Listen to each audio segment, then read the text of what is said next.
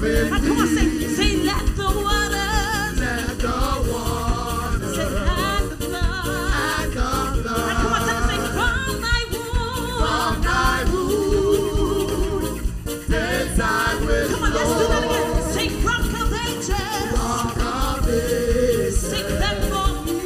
let for me. Say, let me hide. Let me hide myself in thee. Now say, let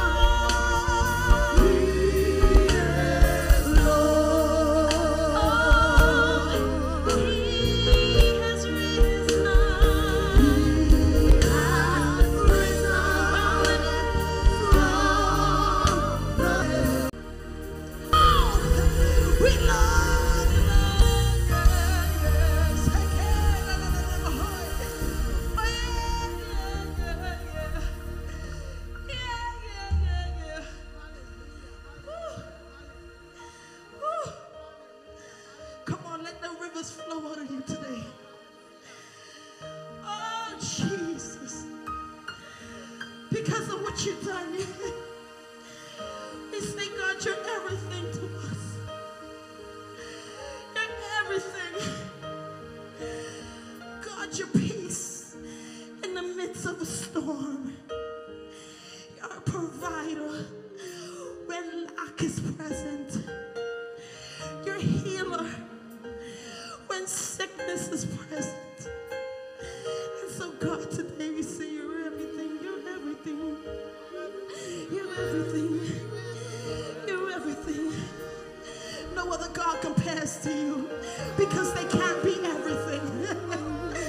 But oh God, we celebrate that you're everything. You're everything. Can somebody help me for a moment? I know I'm making it personal, but that's what corporate worship is for.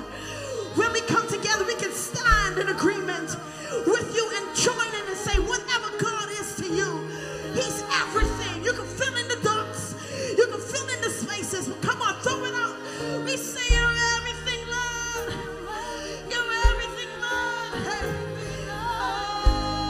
Oh. He's everything.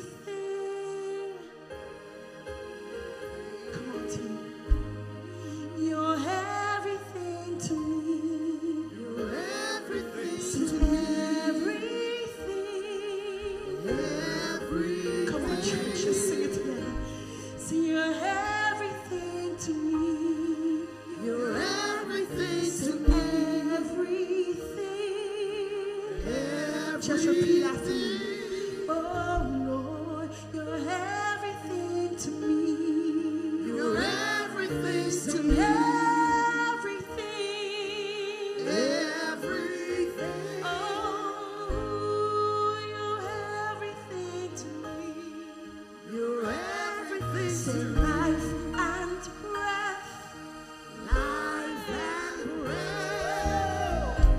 You're everything, Lord. You're everything to Say me. life and breath, yes. Life and breath. Oh God, you're everything. You're everything to Say me. joy and sorrow. Joy and sorrow. Oh, you're everything, Lord. You're everything Say to you're me. my hope for tomorrow. Your hope for tomorrow. Oh, say you're everything, Lord. Come on.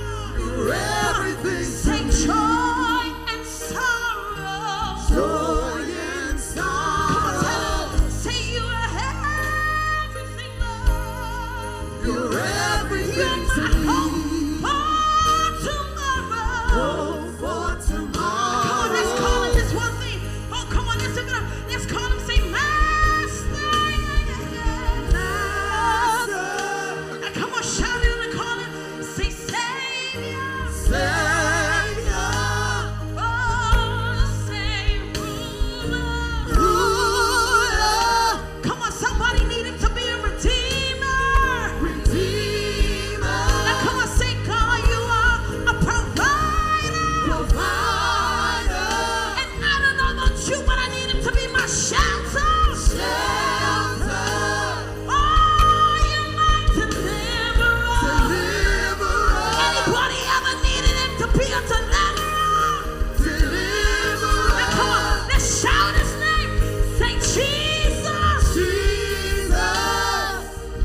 Somebody shout his name. Jesus. Come on, let's live it up. Say Jesus. Jesus. He told me just call my name, daughter. I'll show up. Jesus. Yeah. Say Jesus. Jesus. Jesus. Jesus. Jesus. Jesus. Jesus. Jesus. Jesus. Jesus. Jesus. Come on, Jesus. Jesus. Help me lift him up. Jesus. Somebody call him. Jesus. Jesus. Jesus. Mary's baby. Rose of Sharon. Lily of the Valley. Deliverer. Waymaker. Healer.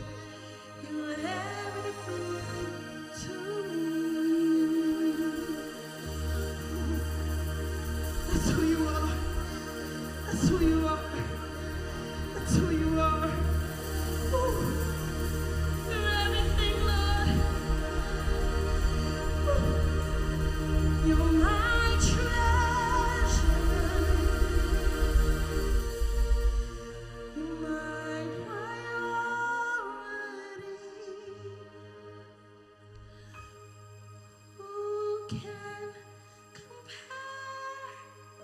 to you? Great is the measure of your royalty. Oh, morning star, you truly are. You're everything to me.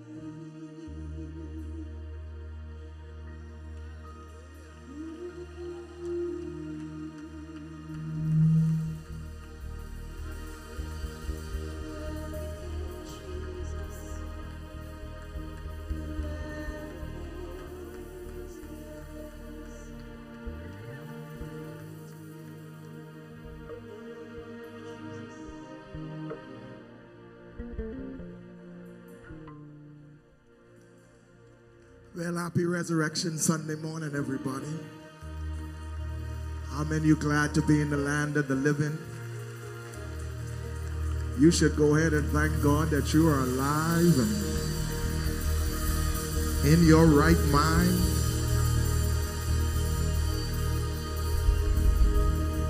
How many of you are excited about Jesus on this morning and all he's done for you? There is a fountain filled with blood drawn from Emmanuel's veins, and sinners plunge beneath that flood, lose all their guilty stains, Mother Green. There is a fountain filled with blood.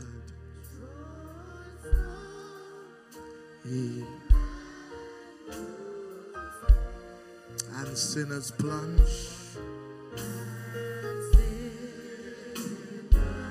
beneath that flood, lose all their guilty stains.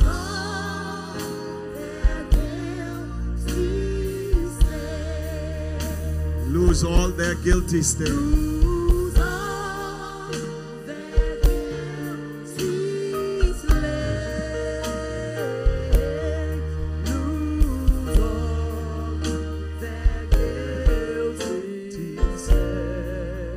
Sinners plunge, sinners plunge beneath the flood, lose all their guilty sin. One more time, there is a fountain. There is a fountain.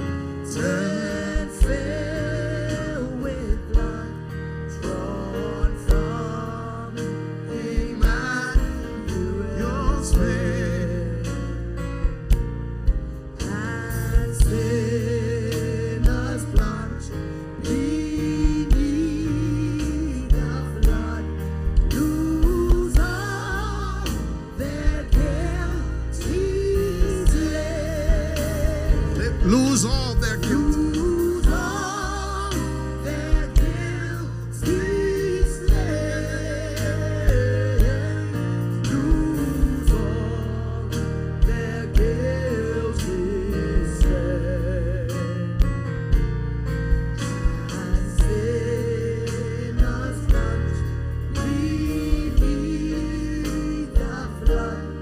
Lose all their guilty slain. Jesus says in the Gospel according to St. John 6:50 through 58, he says, anyone who eats the bread from heaven will never die. Lean on your neighbor and tell him, I'll never die. I'll change worlds, but I won't die.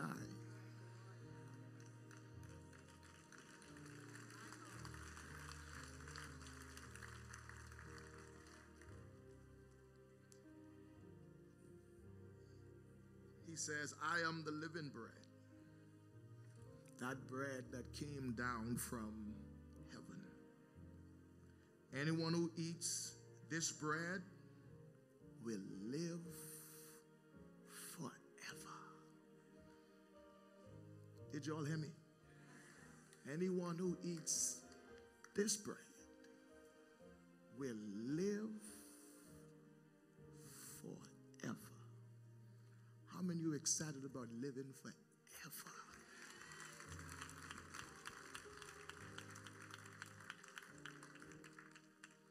When Lazarus died, Jesus says, Lazarus sleepeth. He never said he was dead. He said he only sleep. And I'm going to wake him up. Because believers don't die. They sleep. He said, and this bread which I will offer so the world may, this bread which I will offer so the world may live is my flesh.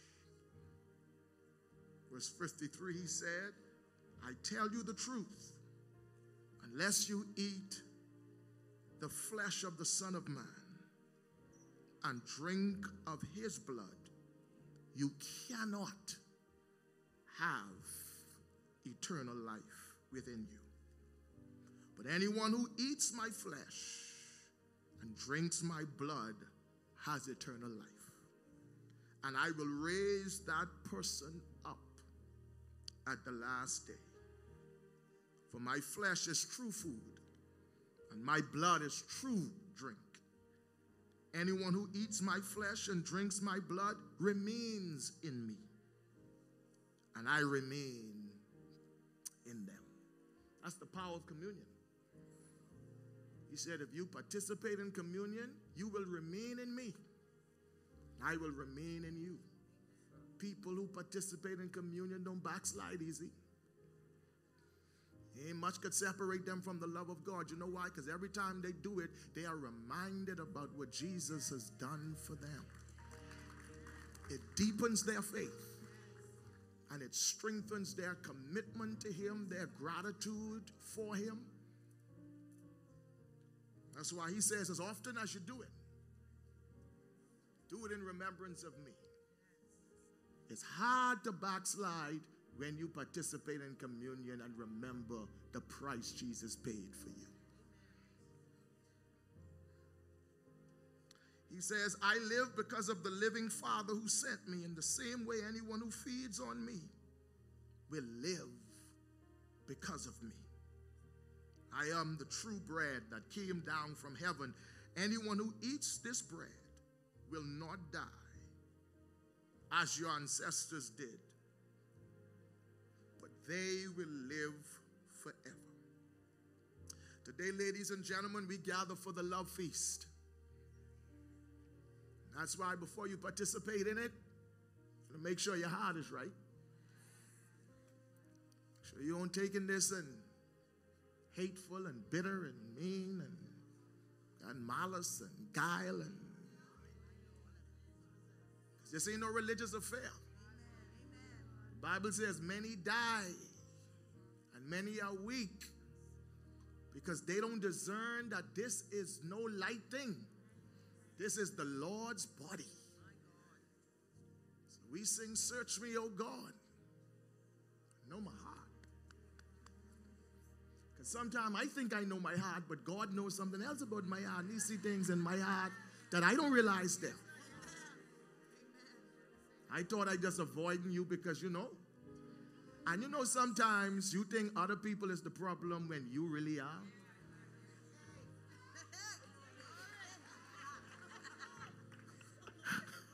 He's like, got one amen in the church. Look at your neighbor and say, don't get holier than thou now. Because the Bible says, let a man examine himself, lest when you think you stand, you fall. Sometimes you think you're right and you so wrong. You're all going to be surprised who in heaven. I keep telling you all that. Because who you around here judging and saying they ain't righteous and they ain't saved, they going to beat you right through them gates. You can wonder why going down and they going down the escalator, they going up the escalator. Because let me tell you something, Christianity is more a hard thing than anything else.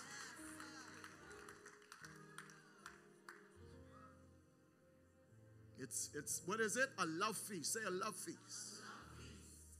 It's called by many names, the Lord's Supper, the Last Supper, Holy Communion, Holy Eucharist, but I prefer to refer to it as a love feast. Wherever there is love, ladies and gentlemen, there will be life. Love gave God to the world. Isn't that powerful? Love brought redemption to the world. Love reconciled us back to God. Love has given us peace and right standing with God. Because of love, we no longer have to worry about eternal damnation. Because of our inability to live up to the standards of the Mosaic law. Because all of our righteousness is as. But thank God that instead of the law, love gave us grace. Jesus says all the law is fulfilled in one word. What's that word? Come on, y'all talk, man. You told us money. All the law is fulfilled in one word. What's that word? So he says, stop trying to live up to the 10 commandments. Grow in love, and if you grow in love, you will naturally fulfill them. He says, I give you a new commandment. Love the Lord your God with all your heart, your mind, and your might. Then do what? Love your neighbor as you love, as much as you love. What you wouldn't do to you, you shouldn't do to nobody else. That's a Christian for you. I was just getting ready to cuss you, but since I don't cuss myself, I ain't gonna cuss you. Getting ready to chop you, but I don't chop myself, so I ain't gonna chop you. Now you luck buck if they suicidal. Because if they'll kill themselves, they'll kill you.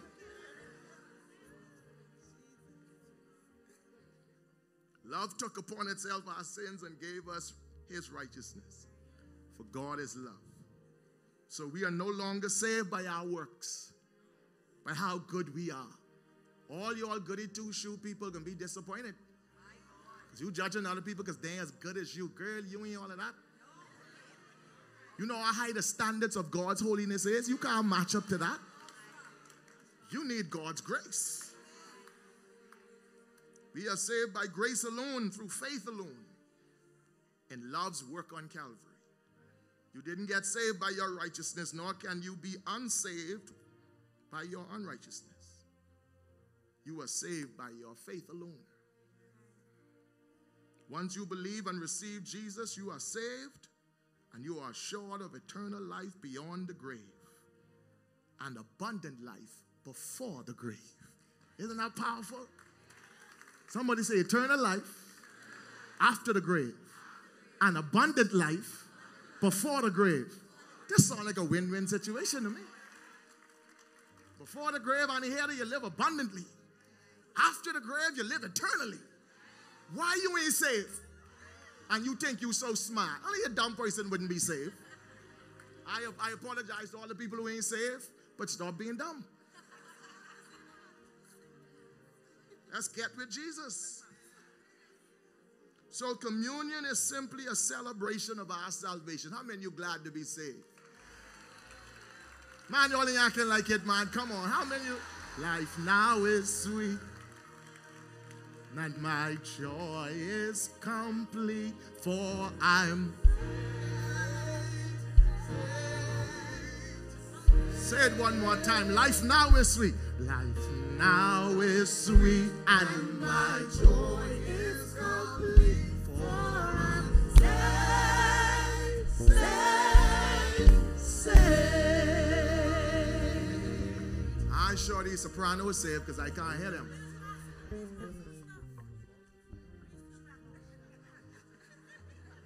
Let me hear the soprano say. Life. No, I ain't saved. Life now is sweet. How you get to say it before life now is sweet? And my joy is complete, for I'm saved.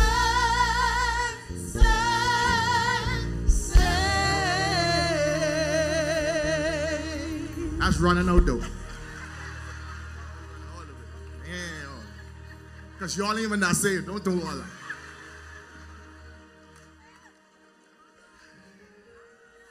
The Bible says, let the redeemed of the Lord.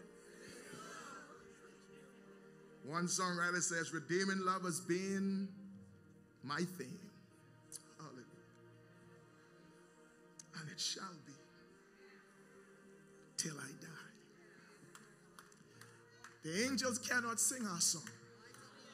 They'll stand with folded wings and wonder at the praise prolonged.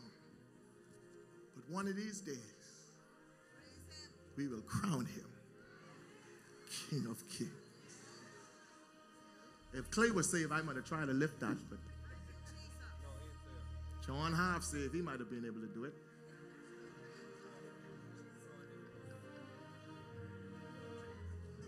What that is?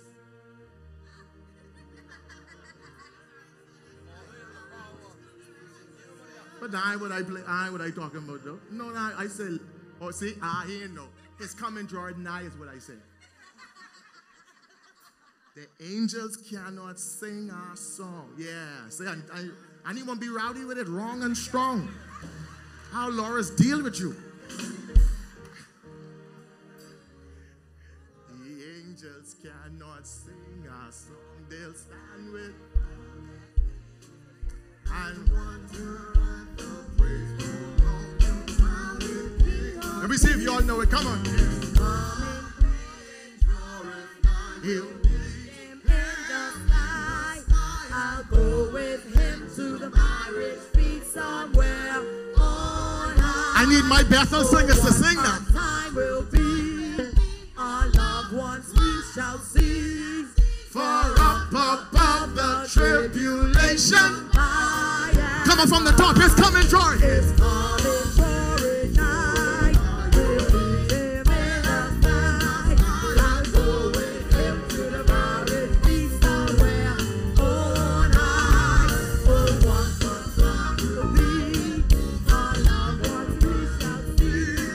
For up above the Tribulation bar. Lift up your head. Listen. Lift up your head, ye saints. What redemption drawing nigh. where all his glory will be. All the faith united coming out of Minister Brown now. And waited. This drum ain't no Baptist though. Oh, his Coming, drawing nigh, we'll meet him in the sky. and go with him to the marriage feast somewhere. Oh, what the times will be.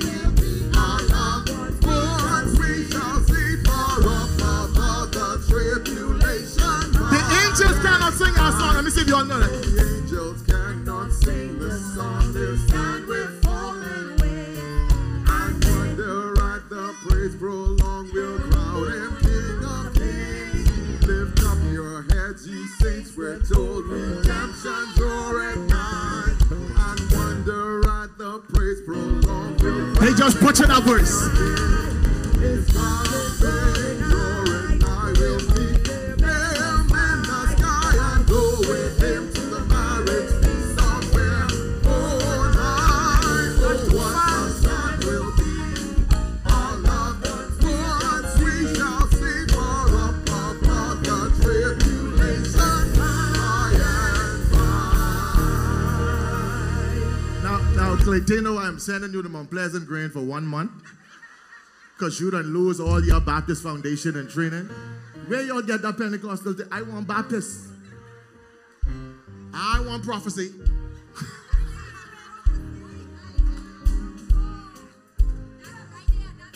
That's Baptist. All right, thank you. Today, ladies and gentlemen, we receive life.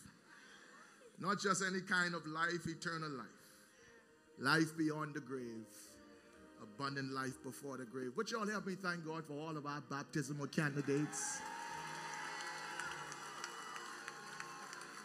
Let me tell you, if you had any doubt but some of them, I promise you they are saved because I tried to drown them and they wouldn't die.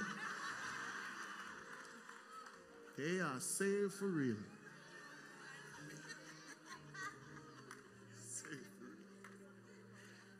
But we bless God for his blood and for his body, for life in Christ. Search me, oh God, and know my heart today.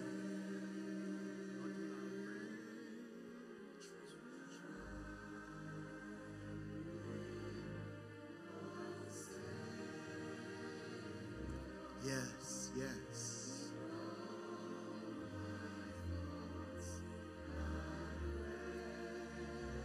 See if there be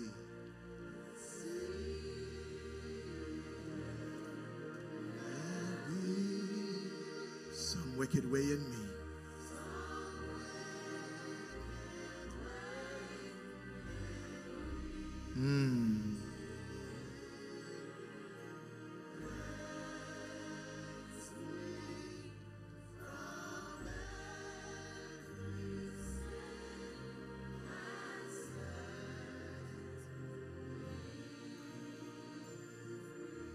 Now, Lord, wash us again. Purge us in your blood. Creating us a clean heart. Renewing each of us a right spirit. And for this we say thanks. In your Son's name we pray. All of God's people say, amen and amen. Thank God it reaches. God, it reaches to the highest mountain. Sing, and it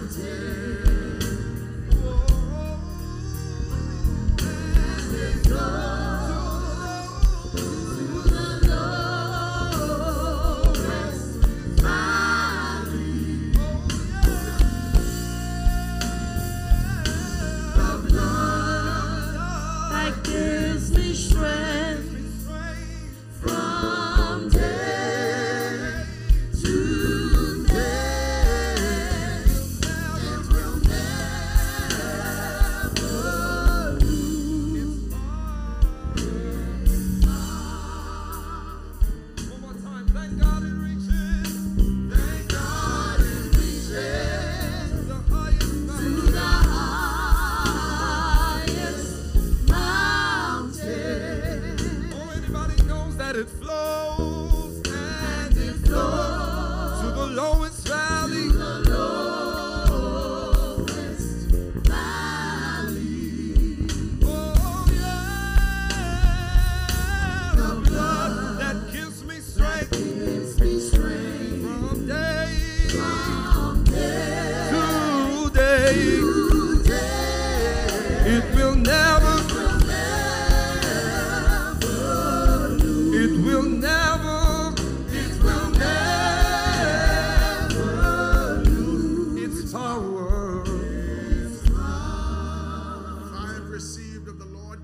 Also I delivered unto you, that the Lord Jesus, the same night in which he was betrayed, he took bread.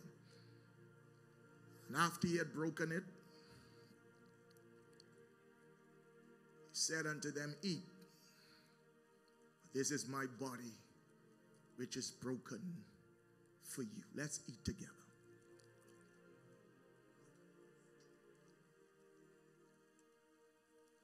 After the same manner also he took the cup. And he said, this cup is the new covenant in my blood. As often as you drink it, you do proclaim the Lord's death until he comes. May the life that was in Christ be also in each of us. Let's drink together. The Lord has taught us to say,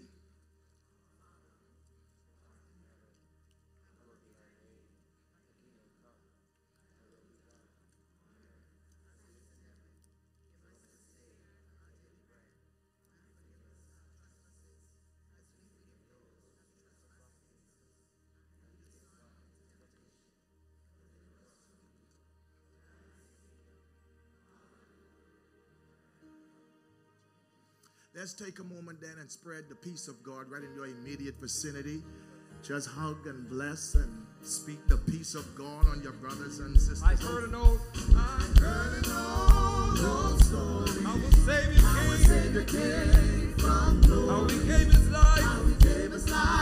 On Calvary. To save a wretch like me. I heard about his ruin and his precious blood. And I repented of my sin. And won the victory. Oh, victory in Jesus, my Savior, forever. Sought me and bought me. Oh, with his redeeming blood. He loved me and I knew it. Oh, I know my life is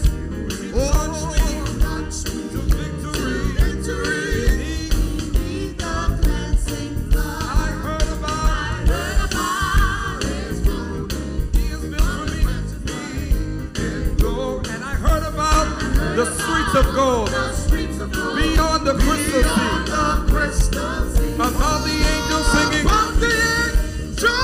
and the old redemption story. And some sweet day,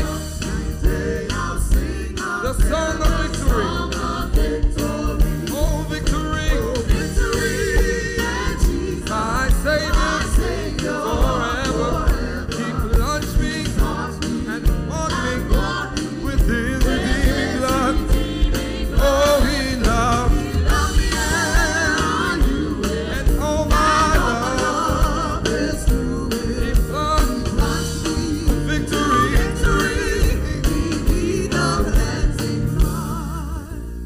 Hallelujah. At this time, my family, you may be seated in the presence of the Lord.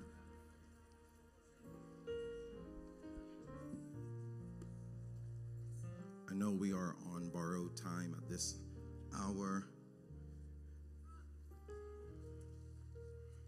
But whereas baptism is a holy ordinance of the ancient Christian church that serves as a public declaration of one's eternal faith in the life, the ministry, the death, and the resurrection of the Lord Jesus.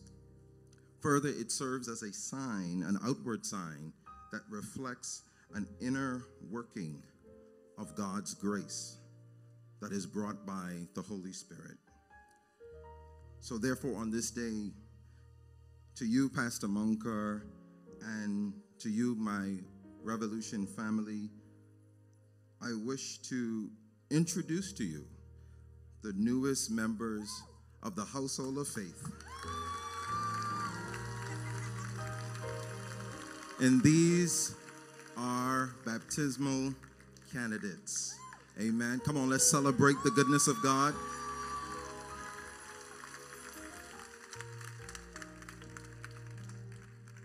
At this particular time, as you would hear your name call, I'm asking you to just come to receive your certificate, and we're going to take a quick photo with our pastor. Amen. Amen. Amen. Amen.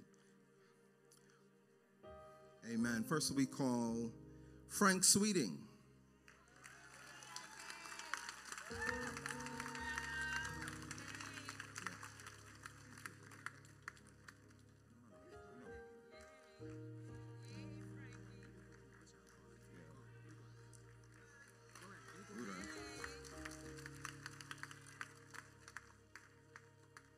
Amanda Smith.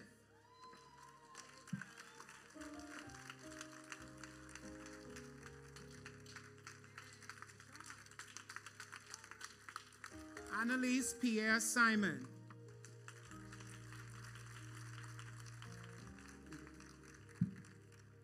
Ethan Mackey.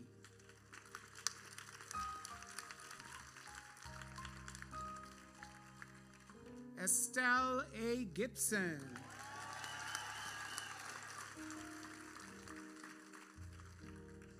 Claudia Seymour.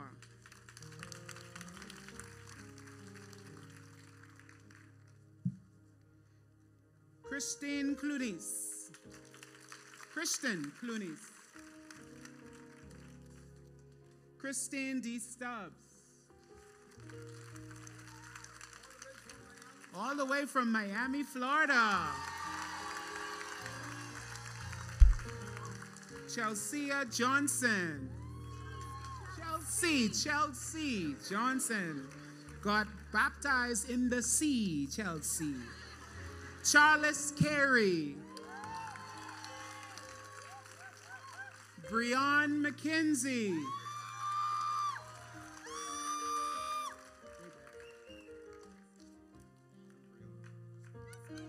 Brad Henry.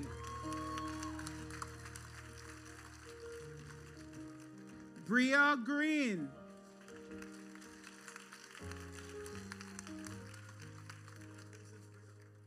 April Hanna.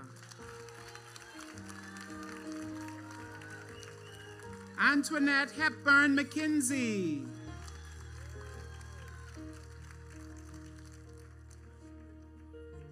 This is one of Bishop Hepburn's sweet girls. Samuel Davis. Wendy Lightborn.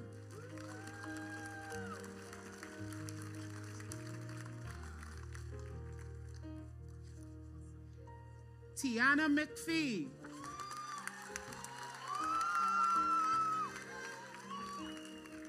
Siobhan Atkinson.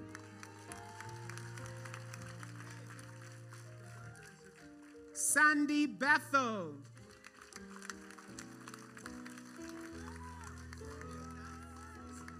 Rasheen Bethel.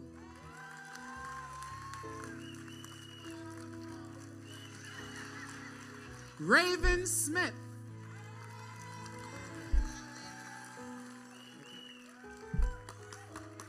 Ramon Davis.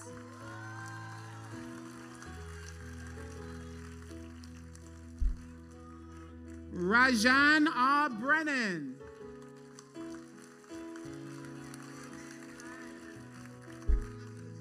Paris Sanders Simon. Nadia Bain. Melinda Brown. Lashanda Bowe.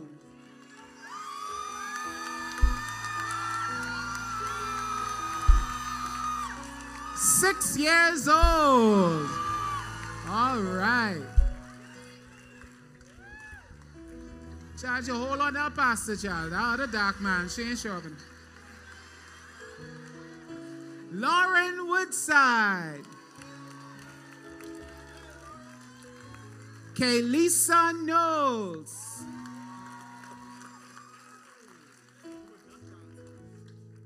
India Burrows. A whole country. This one a proud boat, bad pastor. My sister, Jasmine Jones. And Theodore Seeley.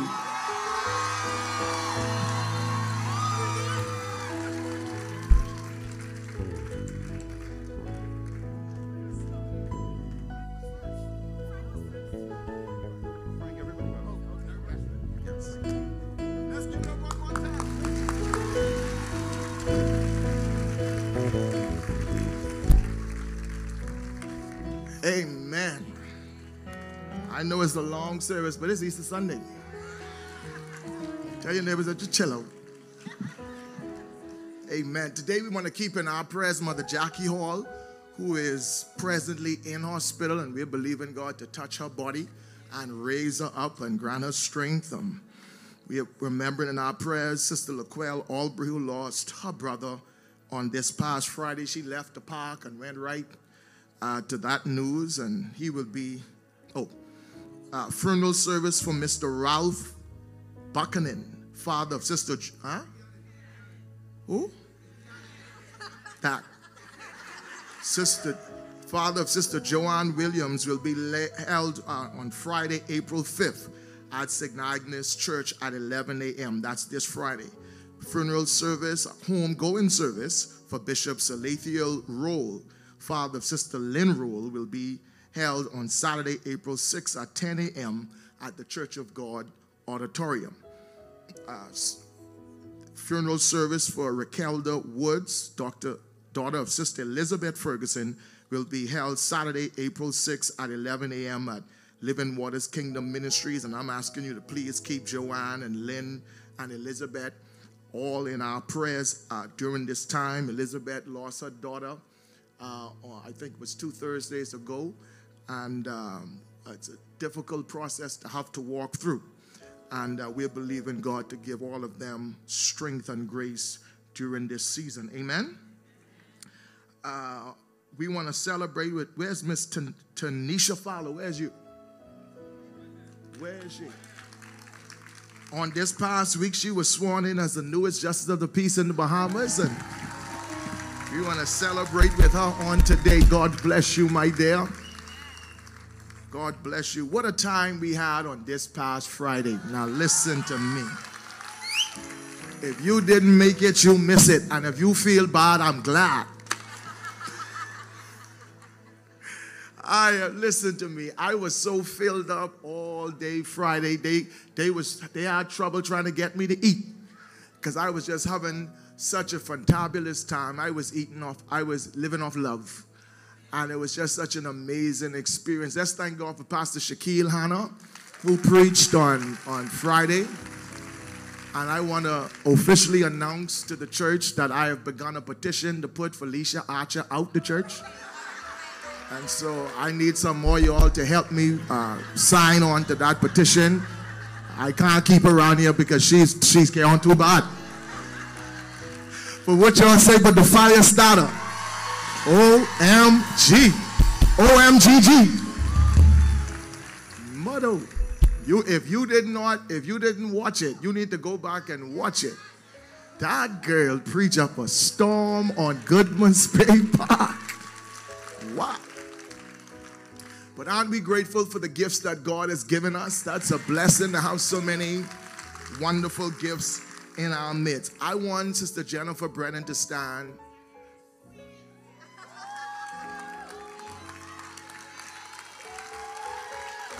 Where's Jeff Pinder? Jeff, come over so they can see you.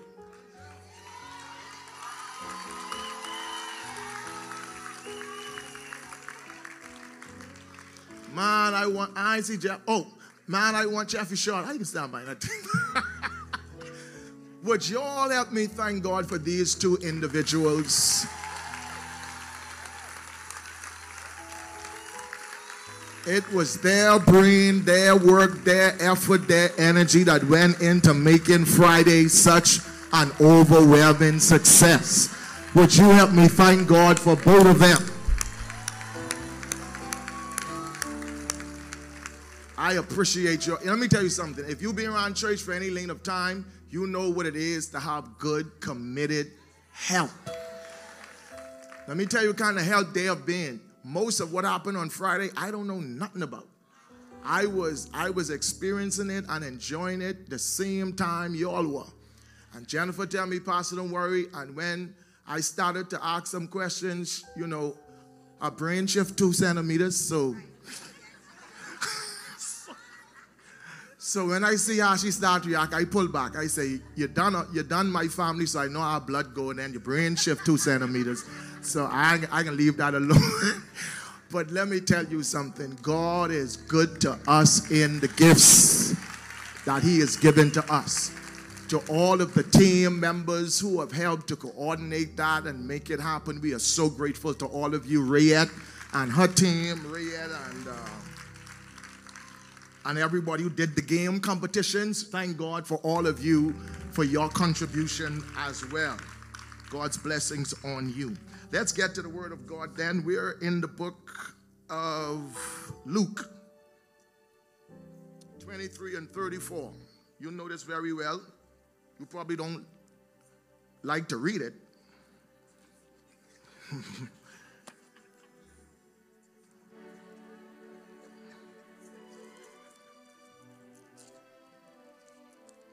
Some of y'all too deep to admit there are parts of the Bible you don't really like.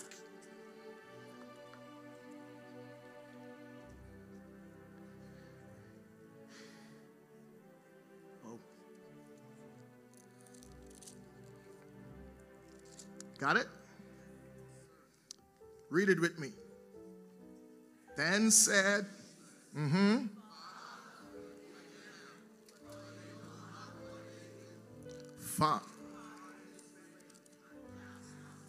Father, forgive them, they know not what they do.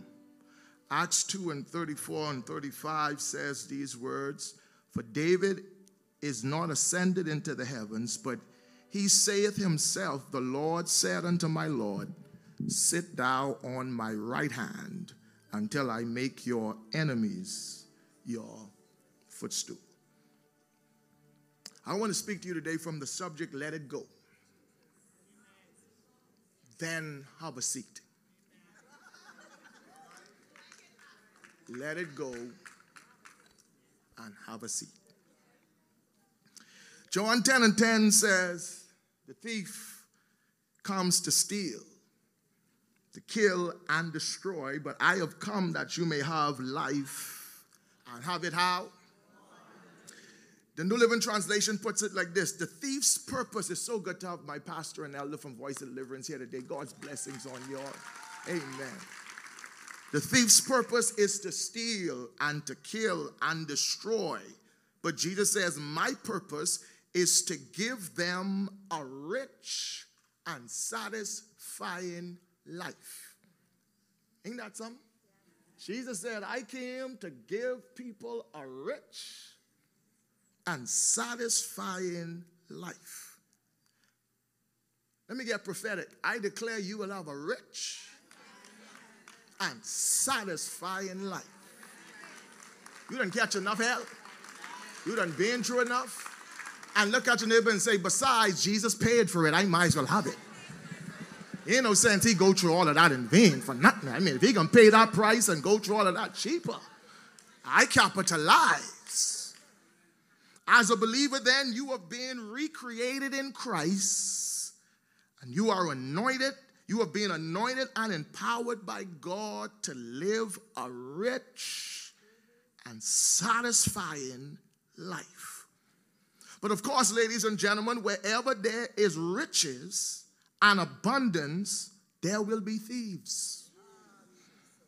And if you are going to experience and enjoy the rich and satisfying life God has ordained for you, it is important that you secure yourself against thieves and ensure there are no open doors anywhere in your life. Because here's what Jesus says, the thief cometh. So you're rich, you got a satisfying life, you're blessed, you got things going for you, but there's a thief on the loose looking to thief your things. And you better make sure your house is shut up and secured, because if you leave a door open, the thief is going to have easy access to your valuables. Have you ever wondered or asked yourself, what could possibly be hindering or destroying my rich and satisfying life? If Jesus came for me to have it, why am I not enjoying it?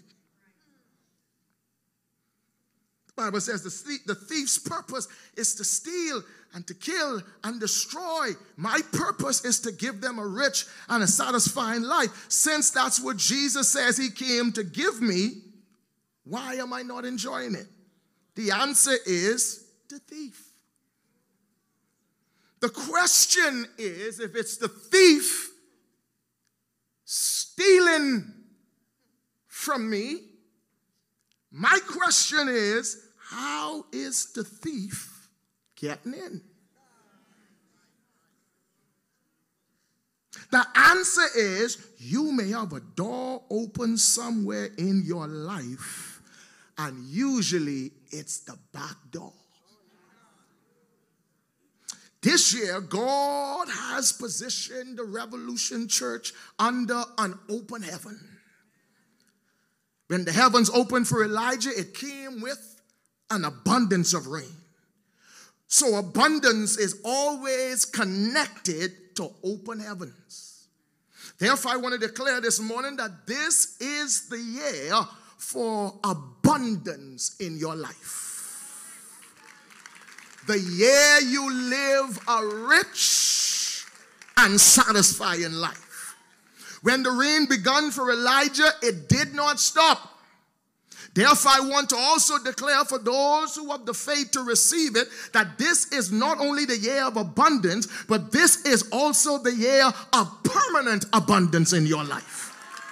I need a witness somewhere in here. Give me a little more on these monitors, please. Somebody says abundance. Say permanence. That when God releases abundance in my life, ain't no thief coming to take what God has done in my life. He that has begun it will complete it. Abundance is coming this year, and when it comes, it will keep coming. And God says to tell his people, you cannot remain connected to me in this season and think scarcity. He says to challenge his people to think beyond limits. Think beyond restrictions. Go beyond where your parents have gone. Go beyond where your friends have gone. Go beyond what the system told you you can do. Defy the system, because your God is bigger than any system. Stop telling yourself what you can do and what you can't do, or about what you can't have and what you could have. There is more than enough on the planet for all of us to live in overflow. God never planned scarcity for you. He said, I came to give you abundance. So scarcity thinking is outside of God's will for your life. Are you all hearing me? Stop acting like you are going to run out of money. Manage it, but don't be afraid to invest it, because God says to tell you, I have an abundance laid up for you. Hit your neighbor, say, think abundance. You have things God needs you to get done. And it's time for you to live out loud and to live out of the box. Jesus didn't get up out of the grave for us to live in a box. He broke the box, shattered the glass ceiling, and defied the odds so that we can conquer and influence the world. The Bahamas can't contain you. It may be your headquarters, but you are bigger than this rock. I need a prophetic people to hear me now. He says to tell somebody, expand your business. I still need a little more up here. Expand your business. Expand your product. Expand your ideas beyond these borders, because there are no boundaries to what God wants to do in and for your life. After Jesus got up, he said, go into all the world and advertise my goodness. Let people see how good I am to you. Look at your neighbor, tell them, show it off, show it off. Show it off. Don't live in no box. I ain't telling you to be vain, but he said, let your light shine so that men may see your good works and glorify your Father. The grave could not hold Jesus, and no matter what limits people try to put on you, they cannot contain you. And this Resurrection Sunday, it's time for you to rise up, to break out, and to go forward. It's time to reconnect with your childhood dreams and begin to believe God, to live the life you've always saw yourself living. Because most of your childhood dreams, like Joseph, came from God. But you have allowed family and friends and circumstances to change your mind about who you are and what you can do. But I speak life to dead dreams this morning, and I speak life to dead visions this morning, and I speak life to dead purpose and dead ambitions today. Look at your neighbor, say, Jesus done out the grave. It's time for you to come out. It's time for you to rise up. He done get up, and now he's waiting on you to come up. Would you push your neighbor and say, neighbor, Jesus is waiting on you to rise up now. You keep shouting about his resurrection, but heaven is waiting on you to rise up and to get up and to come forth. And there's a dream, and there's a vision, and there's a destiny on the inside of you that life keeps trying to talk you out of, but I came anointed of God to talk you back into what life is trying to talk you out of. I don't care what you're dealing with. That dream got to live. That vision got to live. What God told you must come to pass. I need a holler and a scream somewhere.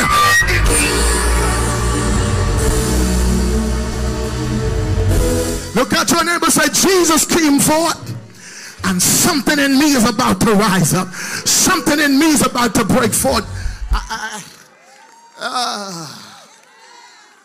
I came with resurrection power, and I declare it will hit your belly, and I command that dead baby in your womb to come back to life. Somebody shout, it's coming alive. I need faith to fill the room now. If you're all tired, go home. I need faith in the room. Look at your neighbor and say, it's coming alive. It's coming alive. That's why the devil's fighting you, because there's something in you that he don't want to come alive. He's trying to kill the container, but he really wants the content. He's trying to kill the package, but he really wants what's on the inside. Y'all ain't saying nothing, but the devil is a liar. You're gonna live, and what God put in you is gonna live. Oh, I wish I could preach to somebody.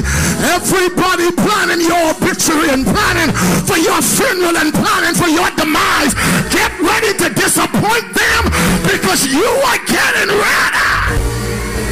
Somebody shout, live, live, live, live, live.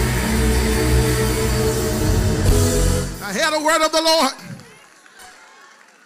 As a child of God, you can have whatever you want. Y'all ain't hearing me. I ain't preaching to the right group. Let me say it one more time. As a child of God, you can have whatever you want or desire.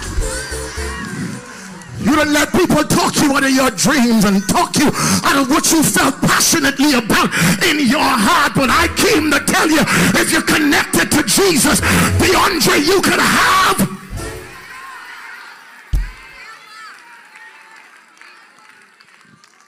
1 Corinthians 3:21 says, let no man glory in men, for all things are yours.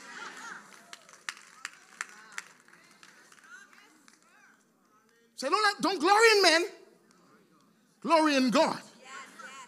Because all things are yours. You could have. When you walk out here, you're going over with your chest stick out, and your shoulders square back, and you get ready to do something that you walked in here thinking was too big for you. In other words, Paul was saying to the church at Corinth, stop acting like people are better than you are. and what they have or have achieved or accomplished is beyond your reach. He says, stop glorying in men because all things are yours. Jesus takes it further and he says, all things are possible, but only to those who believeth. Believe what? Eth. Those who continue to believe. Whatever you do, don't let anyone shake your faith. Whatever you do, don't let any circumstance shake your faith. Because all things are not possible to people who shout and who sing and who dance and who come to church, because a lot of people come into church and don't believe. A lot of them clapping and singing and shouting and dancing and don't believe. Glory. That's why when something hit their body, they run to the doctor or take pills, and they wouldn't say, Lord, touch my body. They wouldn't pray. They waiting on pastor to lay hand on them because they don't know they have power in their own hands, because they hear it but they don't really believe it. But he says, whatever you want to become possible, just believe it. And if you believe it, it becomes possible for you. But he says, in order for it to manifest, you can't believe it, then doubt it. Believe it, then quit on it. You have to keep believing until you see it. Lord, help me preach this word. No more scarcity thinking and no more impossibility thinking. You are a child of God, and the Bible says whatsoever you desire, when you pray, you can have it. This is the season to cultivate an abundance mentality, because that's what Jesus said he came for you to have. What's the sense of celebrating Good Friday and Easter, and what he came for, you don't live? You're religious. Because you're going through all this stuff. God, it's Good Friday. You got on all your Easter clothes today. And Jesus said, they dressing up and doing all of this and having good church. And the purpose for me coming was for them to live abundantly. And they still living in boxes and still living with limitations. And they're still living with scarcity. And I came for them to have abundance. I'm breaking the spirit of religion. Next year, this time, when you come to celebrate Easter, you're going to be celebrating it in abundance. Because you're going to be living what Jesus died for and got up for.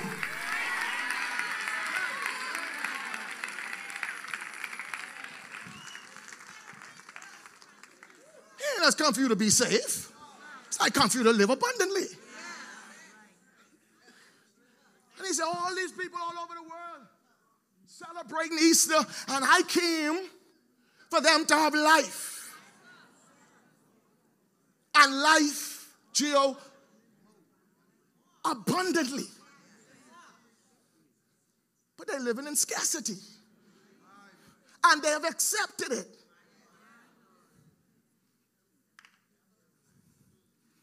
You should be living at another level.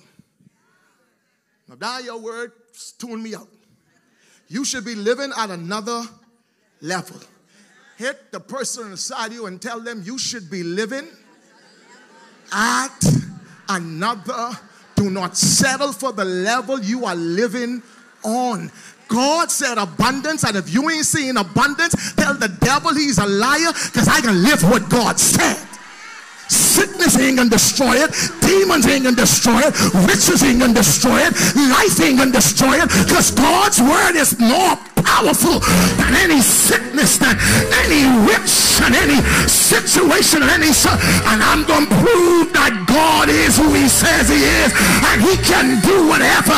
Give me some more in this house, because I gotta preach. Somebody give God the praise in this place.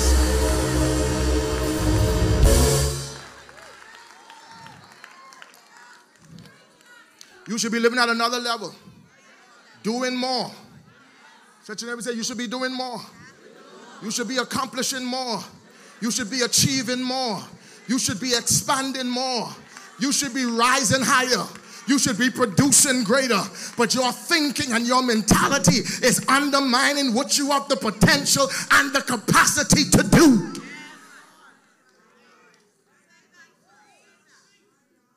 Get away from people who limit you. who tell you you can't do it or it can't be done. You want to work on my nerves? Tell me I can't do something. If you want to work on my nerves, tell me what can't be done.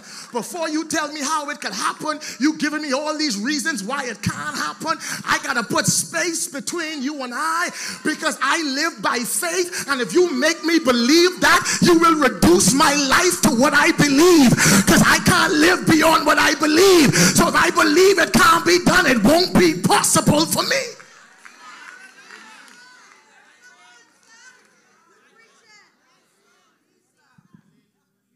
Get away from people who limit you. Because it couldn't be done. Watch this. That thing couldn't be done until you decided you can do it. Up until Cassie, I decide I can do it, it couldn't be done. But now that I've made a decision that it can be done, that thing just became possible. Because I may be the first one to show the world this record could be broken. This door could be open.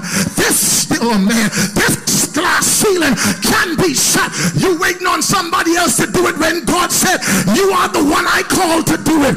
You keep praying for the anointing and God said, why I anoint you? And you wouldn't do nothing with the power I give you because you keep waiting on somebody else when you are who the world is waiting on. Shake your neighbor, tell them we waiting on you. Wake up. Get yourself together. Dump that bozo you dating and get ready to marry. Man can't take you nowhere and can't take you to the next dimension. Who don't even want to come to church so he can get a word in his spirit so he can go to where God has ordained him to be. Y'all ain't gonna like it, but I gonna preach it because God said I didn't put you in this world to lose. I put you here to win and to walk in victory. And I ain't gonna be up in here trying to pacify your defeat. I came to empower you to win. So I need winners to make a sound in here. Like you already beat the devil, you already beat cancer, you already beat hypertension. I need a winner.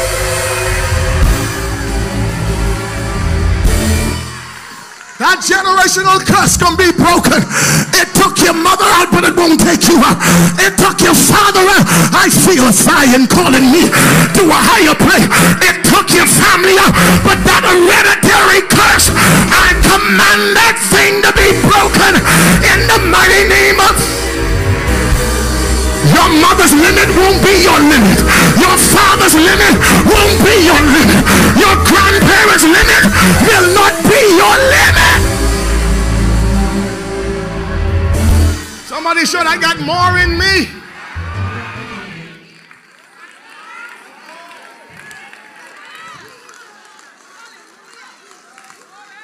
You thought you came to get Jesus out of the grave. He out. He trying to get you out of yours.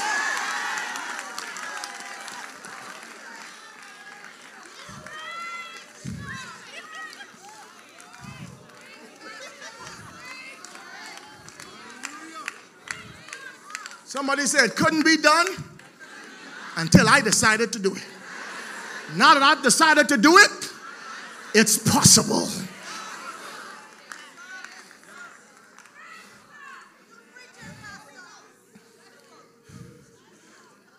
Thank you, Elder Minus.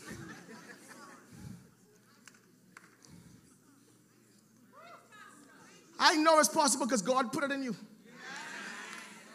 He wouldn't have put the desire, the thought, the dream, the vision, the passion in you if it was impossible for you.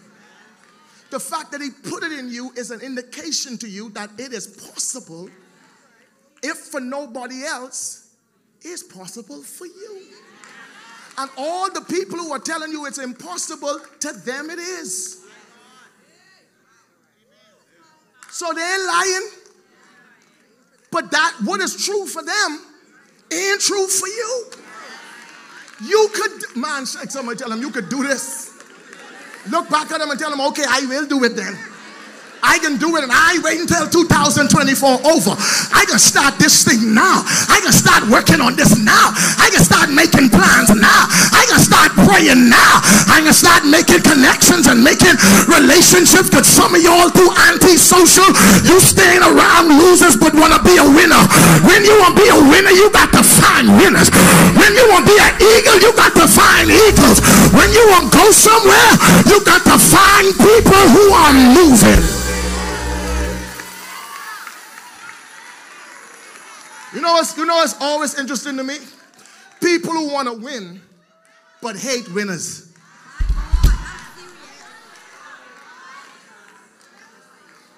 You want a good marriage, but you envying somebody with a good marriage. You want a good relationship, but you mad at your cousin who have a good relationship. No, if you want it, you got to get around it, encourage it, celebrate it, learn from it, and you will position yourself to have it. But if you hate it, you will repel it. So I ain't mad at nobody who got money. You looking for friends? Any applications open? Sign me up for the Christian Jubilee and then sign me up to be your buddy.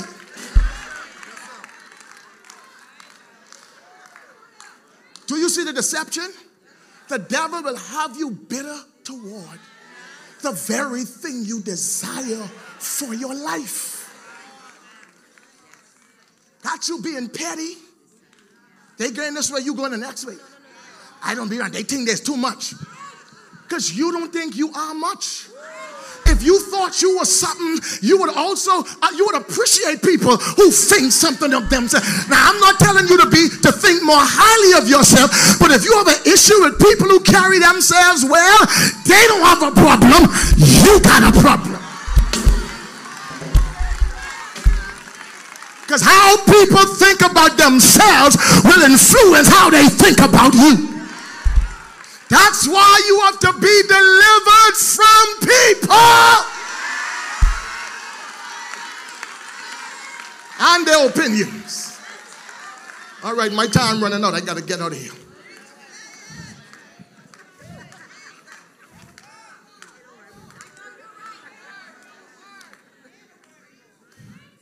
God said to tell the people today, He has already made provision for you. And if you trust Him, He will make a way for that dream in you to come to pass.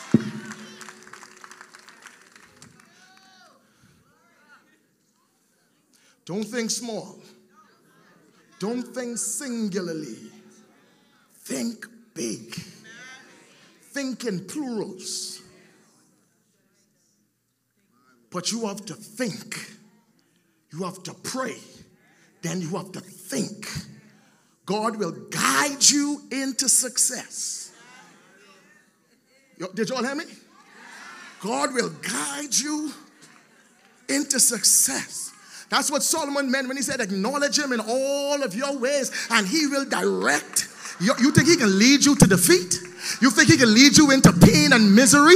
He may lead you through the valley, but He don't leave you to stay in the valley. He leads you through the valley to get to the mountain.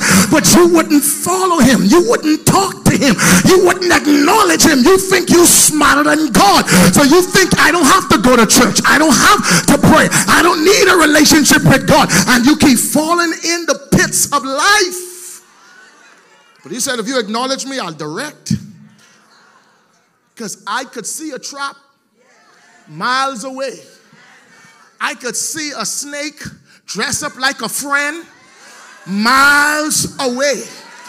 I could see a dog would look like he's smiling at you, but he's really growling at you and about to pounce on you to try to destroy you miles. And if you let me guide you, I'll guide you right into your destiny and right into your purpose. I want to say to everyone over 60, God is not done with you yet.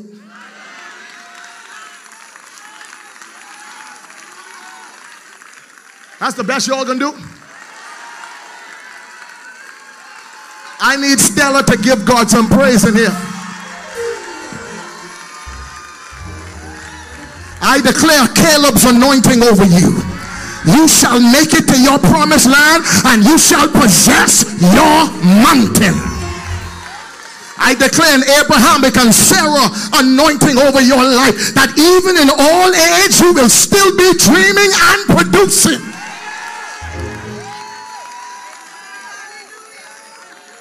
Watch this. Listen to Psalm 92.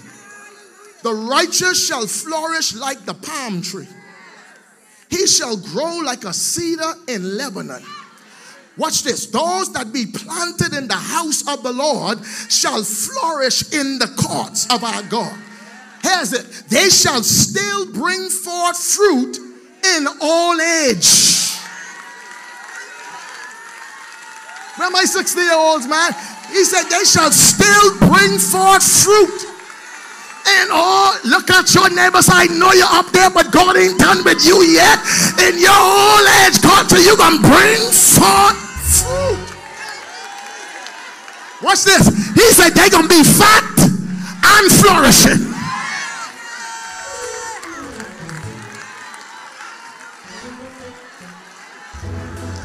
Look at someone, tell him, look like you're putting on weight. You look like you're putting on weight. Tell them that ain't natural weight, that's spiritual weight, baby. God is adding to my life. He's adding favor, adding blessings, adding goodness. You ain't saying nothing. Surely goodness and mercy shall follow me all the days of my life. I shall.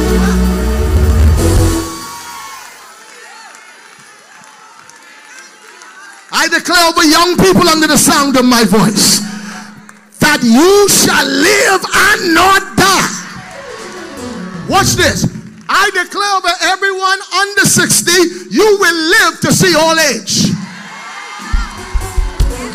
Now, if you don't praise God on that, that on you. But when you don't reach a generation, you're thinking about your life. I need a couple of you under 60 to break out in a crazy praise and give yes. Oh, bless his name. Hit three people, tell them live, live, live. Live, live, live. Live, live, live.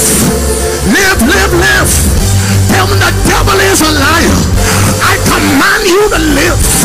Oh, Baba Shaka. Cancer coming for young people. Cancer coming for 20-year-olds. And the devil said you ain't gonna live to see gray hair. But I reverse it in the name of Jesus. I cancel the death sentence. And I cancel your funeral. You shall.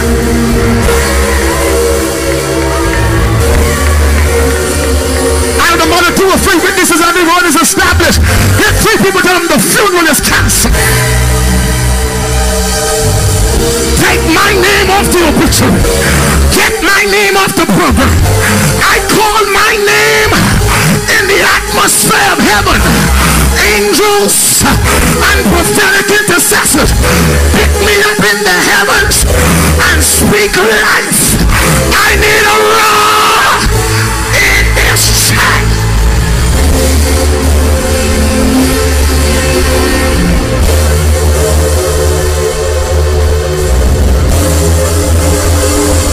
I come to crush a devil today. I come to bind up a devil today. I come to rout some demons today. Ain't no sickness gonna prevail in here. No terminal illness gonna prevail in here. The blood of Jesus. The blood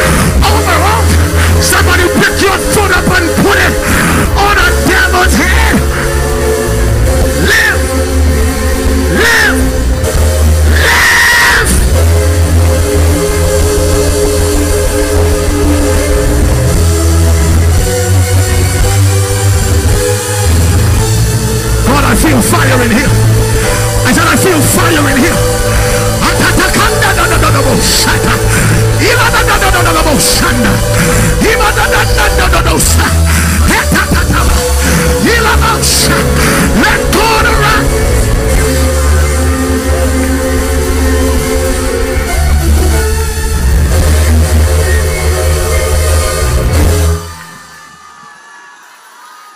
Let me hear a sound.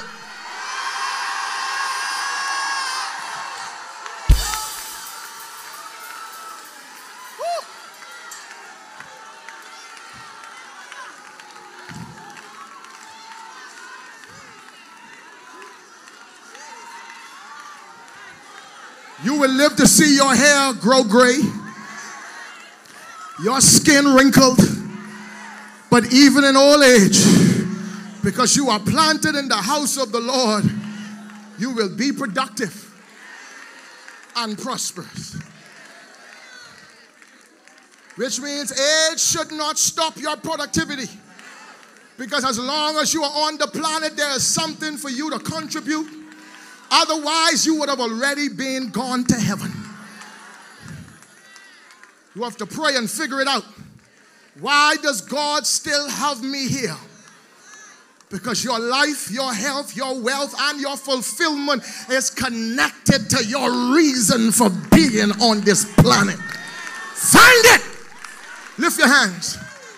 Lord, I pray that you would give every person in the sound of my voice a revelation as to why they're in this earth, as to why they're on this planet, and they will live their life with new meaning, new strength, new vigor, new vitality, and they're gonna leave this world better than they met it when they came. If you receive that, give God the praise for it.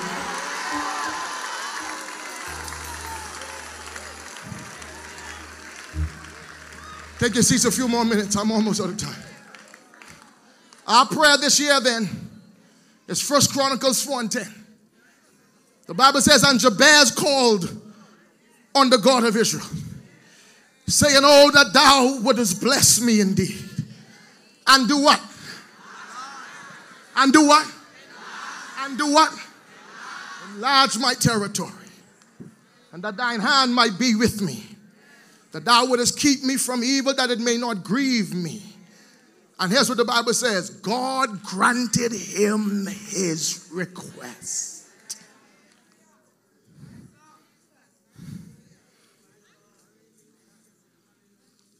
Now, I ain't going to finish this, but let me give you this part.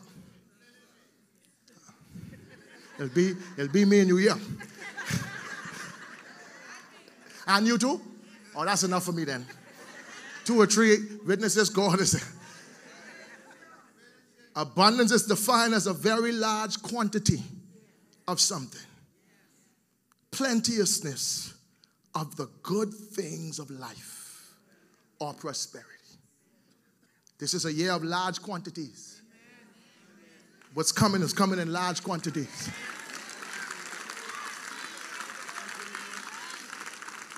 I never expected to restart a church with this large quantity. And if it's on the house,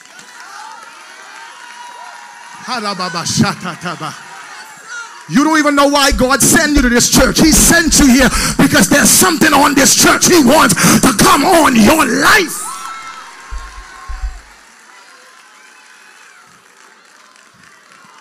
This is a year of plentifulness. It's a year of good things. Somebody say good things. You want enough bad news for one lifetime? God said it's a year of good things. It's a year of prosperity. Now here's where I end. John 10:10 says the thief comes.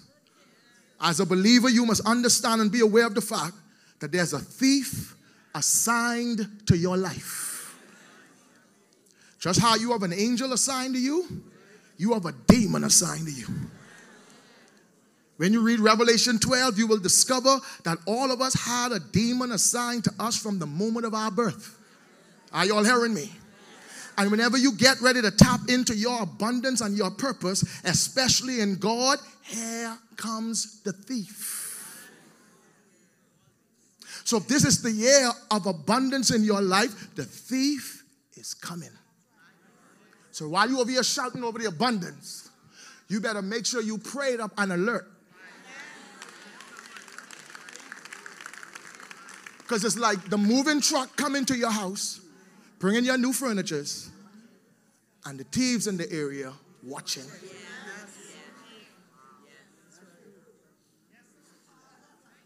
Y'all watch Home Alone, right?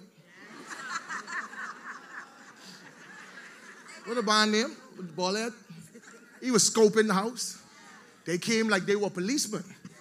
Because thieves never come as thieves. Most people who come to take come like they first come to give. And if you don't be careful and have discernment in this season, you will entertain takers as if they are givers. And you keep seeing your life decreasing and wondering why, because all you have is suckers and parasites that are in you're hearing me. They'll kill your joy, they'll kill your peace. It's drama every other day. I declare you living abundantly and you don't have time for parasites.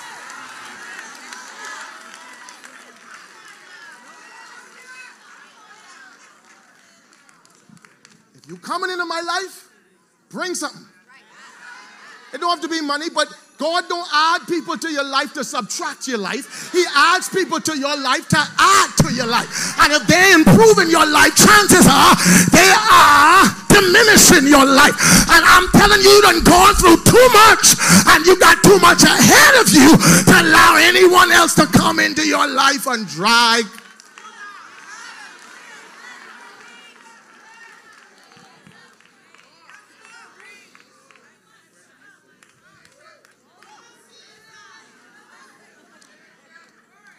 If this is the year of abundance, the thief is coming.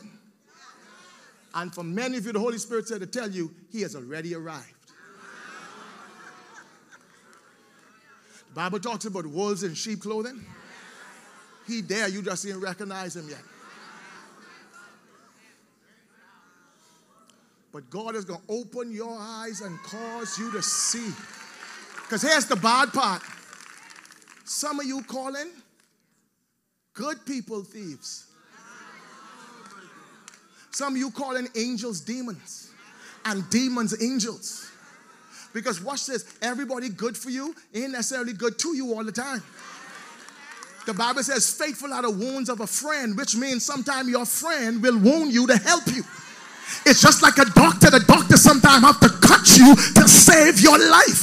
And if you only have people in your life who, oh my God, who make you comfortable but wouldn't cut you every now and then, chances are that cancer can kill you because you need surgery and sometimes it's painful.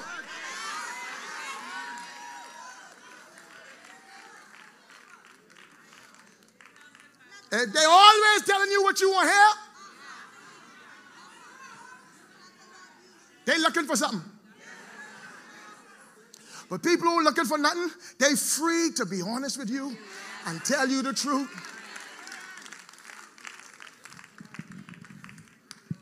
1 Peter 5:8 says, be sober, be vigilant, because your adversary, the devil, as a roaring lion, walketh about seeking whom he may devour. Understand that thieves only target places, watch this, and people of value to them. If you had no value, they wouldn't be there. They target you not only for what is valuable to them, but more so they target you for what in most cases is valuable to you. Your family, your health, your relationship with God, your destiny, your dreams, your vision. Whatever is valuable to you, the thief targets. This is why this year we have to shut every door that can give thieves easy access to our lives. While thieves will still target buildings with closed doors, they are more likely to successfully target buildings with open doors.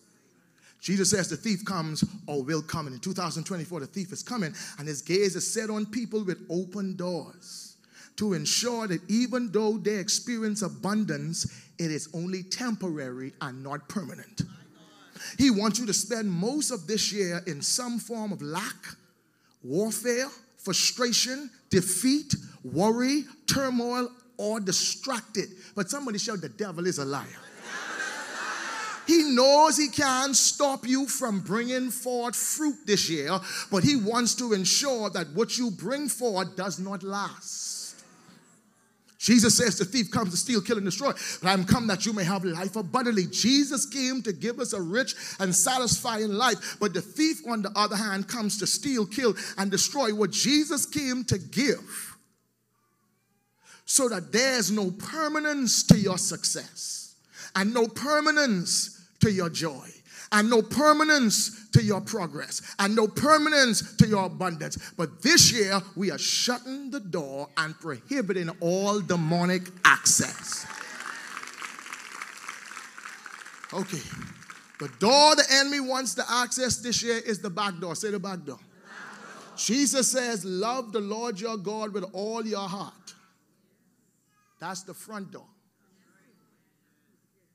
Then he says, love your neighbor as you love your. That's the back door.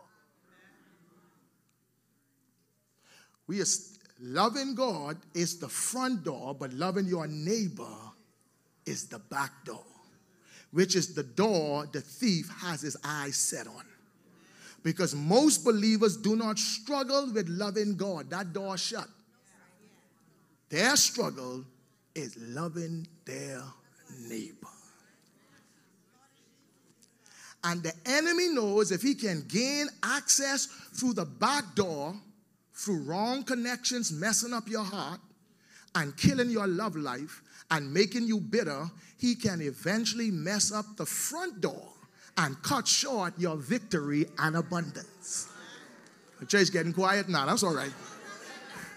Our neighbors, according to the story of the Good Samaritan, are not people we like. Our neighbors are sometimes people we don't like.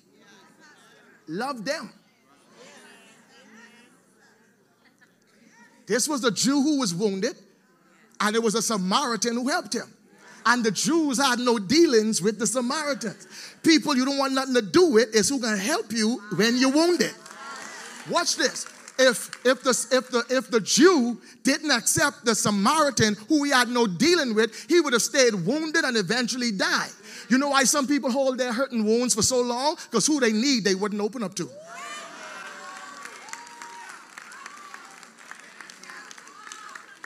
Because you don't want no dealings with certain people, but sometimes when one person hurts you, God will send somebody else to heal you, but you done make up your mind, I ain't dealing with them, and so you can't get your healing, so you can move forward in your life, because you have already made up in your mind, I ain't having nothing to do with no Samaritan.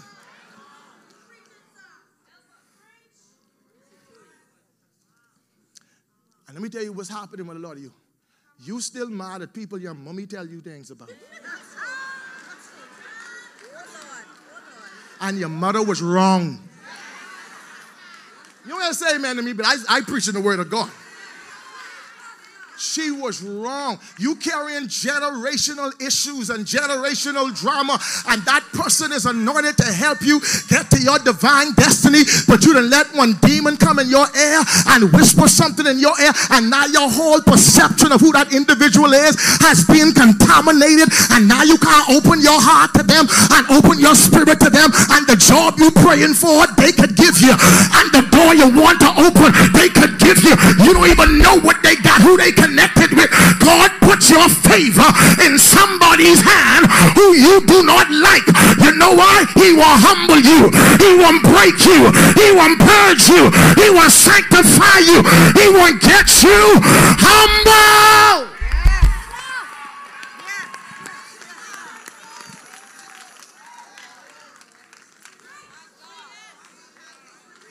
I pray you get rid of your arrogance, because your arrogance is to hinder you from your abundance. Look at someone, tell them, don't let arrogance keep you from your abundance. One more time, tell them, don't let arrogance keep you from your abundance. Sometimes you gotta humble yourself. Sometimes you gotta say, honey, I need your help. It ain't gonna take nothing from you to send them a text and say, I know we ain't talking a while. Lose your pride. Swallow your pride. Tell them, I know we ain't talking a long time and things ain't things, but I just need to.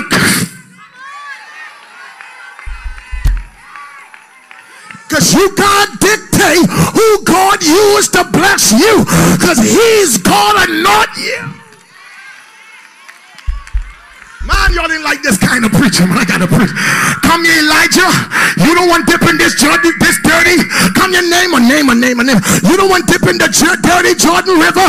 But God said to tell you, the same river you're calling dirty is the same river where your blessing is, where your miracle is, where your favor is, where your next level is. You're calling your blessing dirty.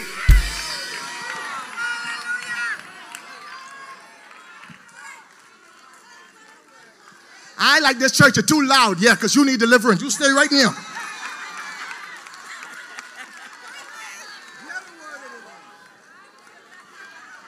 He just preached too hard. Yeah, you stay right in here.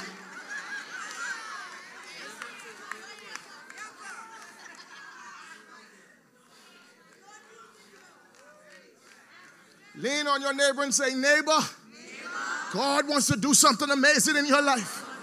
He wants to bring abundance in your life. But you got to close some back doors. Because it seemed like every time God poured into you, it leaked right back out. You know why? Because you got too much leaks in your heart.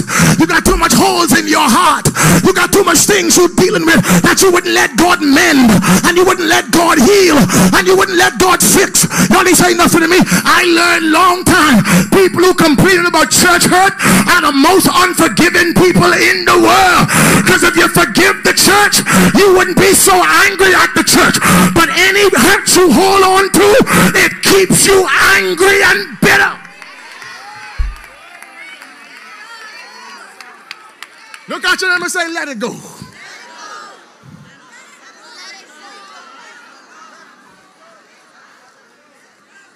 Let me ask something. Who in your church? And some of the things I see at people calling church, they ain't really had no church. You talking about the usher? Ain't treat you right. That ain't no girl. If you really experience some of these people in church, that's small things. And the reason you still angry and can't worship and can't come to church, I ain't going no more church. That ain't you talking. That's bitterness talking. If you forgive, you'll go back and then say, I will bless the Lord. And I was glad when they said unto me, come, Lord. That's why your prayers can't be answered. Because the Bible said, if I regard iniquity in my heart, God will not hear my prayer. And you can't get a prayer answered because your heart clogged up. You mad? Pastor pray for that one and they get their healing. He prayed for me and ain't nothing happened. Pastor must ain't pray hard enough for me. You want to kill me. You know why? Because you want somebody else to assume responsibility for something that is really your fault. It's a dereliction of your own personal duty to unclog your heart so that God could send something down your pipeline. You might as well say amen.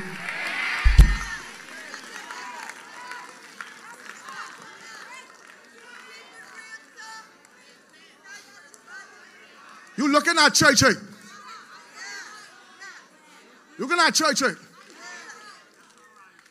But I ain't got time to hold on to no hurt.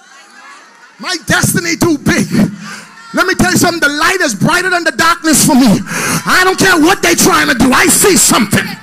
The Bible says, put your eyes on the author and the finisher of your faith, who for the joy that was set ahead of him, he despised the shame. Look at your numbers. I see something ahead. I know what you're going through.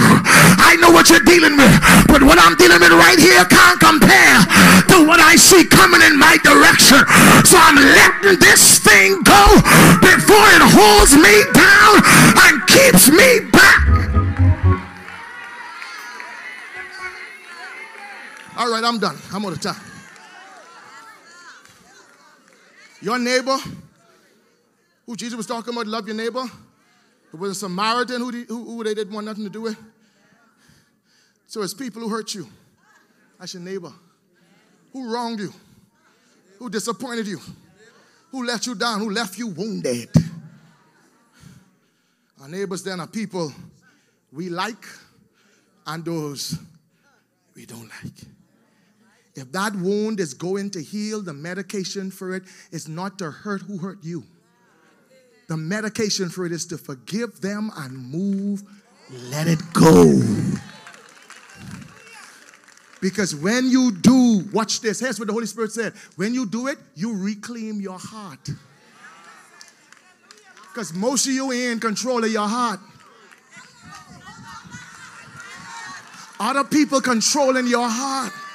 And God said, when you forgive them and let it go, you reclaim ownership of your heart.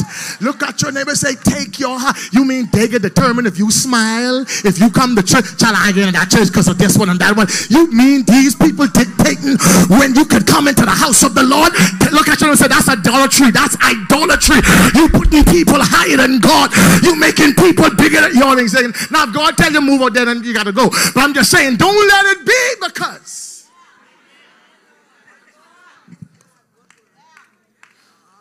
you ain't leaving that marriage because irreconcilable differences. You leaving them because you don't want to be forgiven. And you're supposed to be the Christian one.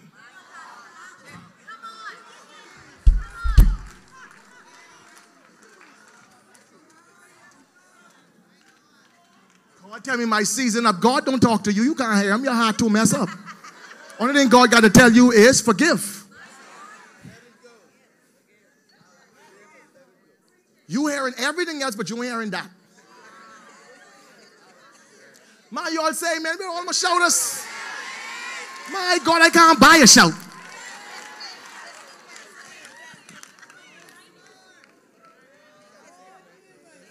When you forgive, you reclaim your heart and break the power of control and bondage that wound had over your life. The Bible doesn't not only tell us who our neighbors are and the fact that we should love them, it also tells us how we should love them. Jesus says we should love our neighbors as we love ourselves, which means we do to them what we do to ourselves. What we won't do to ourselves, we won't do to them. All right, let me end here. I ain't out of time. Out of time because Fusion will put us out. So, look at your neighbor one more time for me and tell him, let it go. Now, here's what the Holy Spirit told me. Here's what the Holy Spirit told me. Here's what the Holy Spirit told me. Jesus on the cross, Jesus says, Father, forgive them. What he said? He said, what he said, Father, who did he tell forgive them? Who did he tell forgive them? Who did he tell forgive them? Who did he tell forgive them? Which means Jesus had already forgiven them. Who was holding the grudge?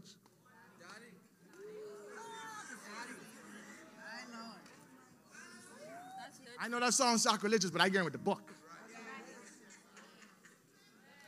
I know you want to tell me, Pastor Cox, I got this boy teaching all kind of heresy. And I know that's what you're doing. But the Bible didn't say, Father, help me forgive them. The Bible says Jesus prayed and said, Father, you forgive them. Because Jesus had already forgiven them. But anybody you forgive, it don't mean they good with God. Oh, bless his name. And the reason you need to forgive them, because if you don't intercede for them, God about to wipe them. Man, I wish I was preaching to a different. I wish I was somewhere. I wish I was somewhere.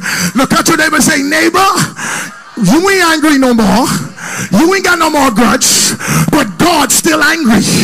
And if you don't start praying for some people who did you wrong, but you're hearing me, God is going to wipe them clean out, because God said to tell you, vengeance is mine. You ain't saying nothing to me.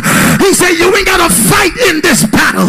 If you turn it over to me and let me fight the battle, if God be for me, who can be against me? I need somebody to clap your hand and give God the praise, because look at your neighbor, say, God got this one. I straining on this month. Look at your neighbor, say, God, he's got this one. But he want to see how mature you are. He want to see how grown up you are. He want to see how spiritual you are. Because Jesus could have said, Father, take him out. Father, kill him. Father, destroy them. But Jesus instead said, Father, Don't kill them, forgive them. Don't destroy them, forgive them. Don't break them, mend them. Don't pull them down, lift them up. And God said to tell you, until you start praying for everyone who hurt you, you ain't gonna see his glory in your life. I need a chair quickly. I need a chair quickly. Here's what the Bible says. Jesus said, Father, don't hurt them. Don't kill them. Forgive them. And because he had the right attitude toward people who hurt him, because he had the right attitude toward people who dissed him and toward people who wounded him, God said to him, he said, son, I ain't gonna kill them. I'm gonna forgive them. But here's what I'm gonna do for you. I'm gonna make you sit down until I make all of them become your footstool. I'll forgive them, but I'm gonna still humble them. I'm gonna still I preach it to the wrong group. I preach it to the wrong group. Whoever I'm preaching to, I need you to give God a crazy praise, because God said to tell you, while I'm lifting you up, I'm gonna be humbling some people who wanted to destroy your life and mess your life up. Because he said, I'll bless them that bless you, but I'll curse them that curse you. Look at somebody, tell them, if you know what's good for you, watch how you put your mouth on an anointed child of God. Be careful how you handle a man of God. Somebody sit down, put your foot up, because God is getting ready to put you in a different position. Look at your neighbor. Say, my position just changed. My posture just changed. My status just changed. They thought you were done. They thought it was over. They hung him high. They stretched him wide. He hung his head. For me died. But that's not how the story ends. 3 days later, he rise again. I don't know who I'm preaching to, but slap somebody. Tell them, get up. Take a seat.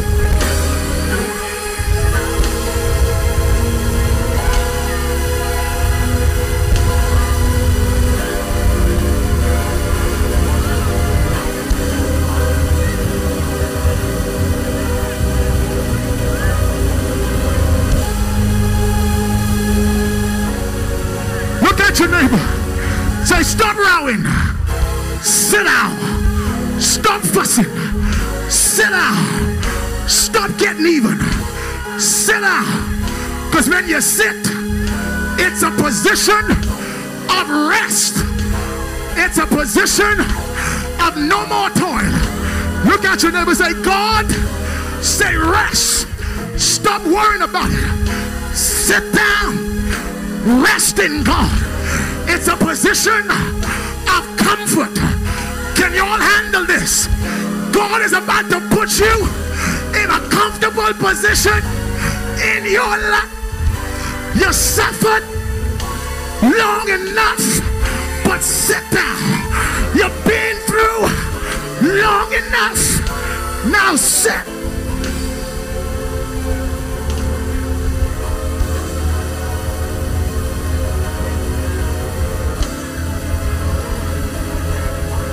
Let somebody tell him, God is changing my position. He's given me a seat. He sent Michael to escort me to my chair and say, Rickeno, sit down. Sit here till I make all of your enemies, your Facebook enemies, your Instagram enemies, your TikTok enemies, your email enemies, your WhatsApp enemies, your foot. You ain't ready for me, but I feel the glory of the resurrected Christ. Are you ready? Are you ready? revolution. You only gotta fight. Just sit down. God will make our enemies.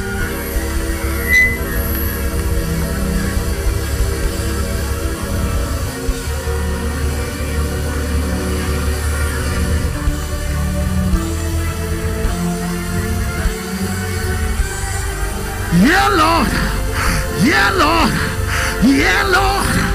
Yeah. Yeah. Yeah. Hit somebody, tell them, sit down.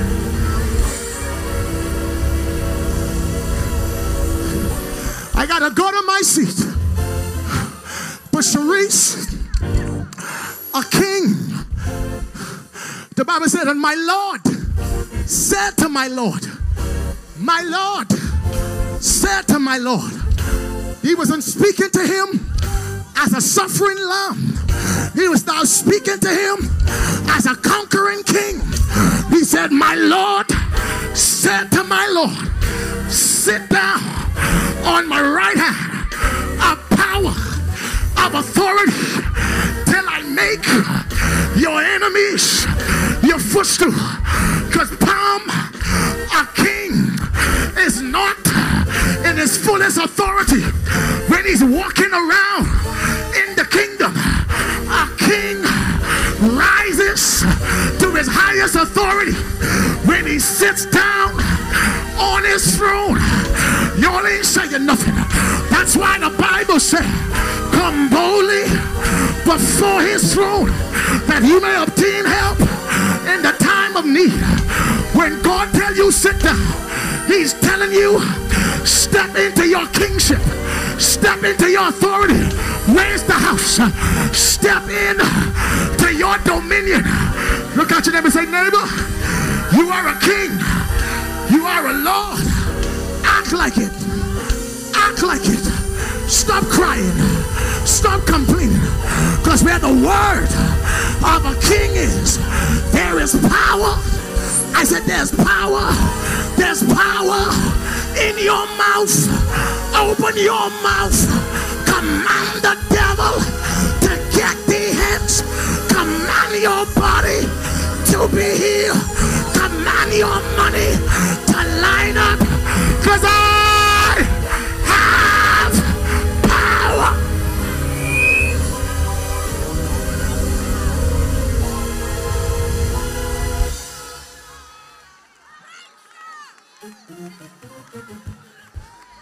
Sit down. Because when a king sits on his throne in rest, not toil, he didn't want to go to war. He opens his mouth from the throne. That's where judgments are made, decrees are made, orders are given, decisions are made, and whatever he says from his throne, his people, they have to execute it and carry it out. Well, who are my people? Your people are the angels of heaven. They are ministering spirits sent forth to do the bidding of them that are heirs of salvation, and they hearken in strength at the voice of his word. So when you take a seat in God, the Bible said we are seated with Christ in heavenly places, above principalities and above powers. I hope you're getting this. When this place, the seated place, is a place of faith. It's a place where I say, Lord, I turn it over to you. I'm going to rest in you. I'm going to trust in you. I got hope in you. But they that hope in the Lord shall never be ashamed. Look at your neighbor, say, neighbor, if you put your faith in God, he'll make sure you never have to hang your head down. If you put your faith in God, he'll make sure, Mario, they won't be able to embarrass you. Because when they thought they were looking for you in a grave, an angel will come and tell them he is not here, he is risen as he said. Man, I gotta go. I'm getting sick of y'all, but I need a crazy shot.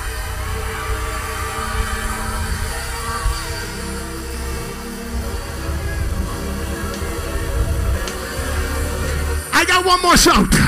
Look at somebody, tell them, neighbor, don't look for me in no graveyard. Don't look for me in failure. Don't look for me in poverty. Don't look for me in sickness. I've been risen. I've risen. I've risen.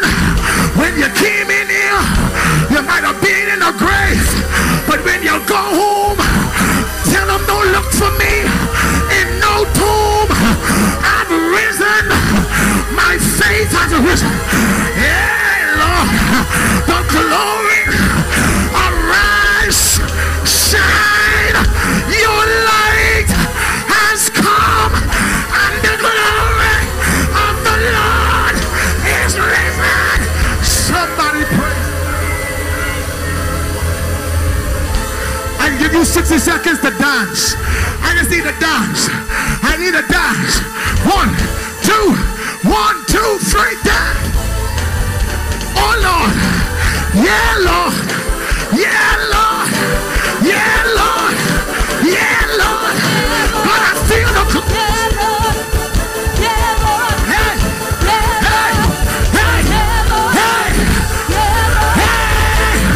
send your glory. Send your glory. Send your glory. Send your glory. Send your glory. Send your glory. We need it, Lord. We need it, Lord. We need it, Lord. We need it, Lord. Send it. Send. Send your glory. Send your glory. Send your glory. Somebody scream.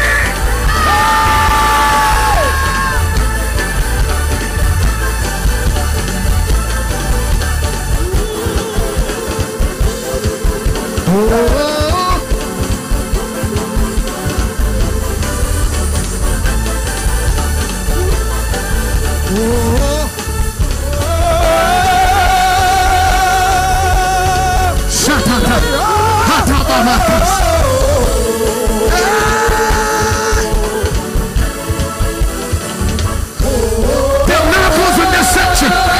All of y'all praise God. There are miracles in this section. Yes. Oh, somebody pray. Somebody pray. Somebody pray.